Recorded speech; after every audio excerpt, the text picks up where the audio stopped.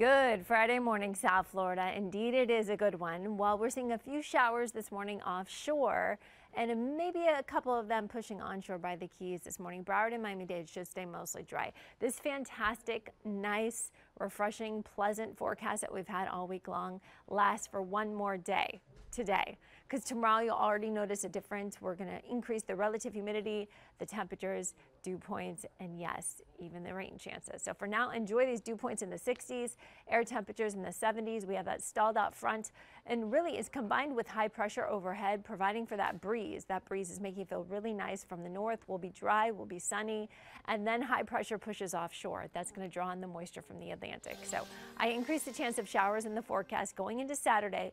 The wettest of the weekend will be Sunday, and we'll keep that chance of some showers around by early next week. Have a great weekend, South Florida.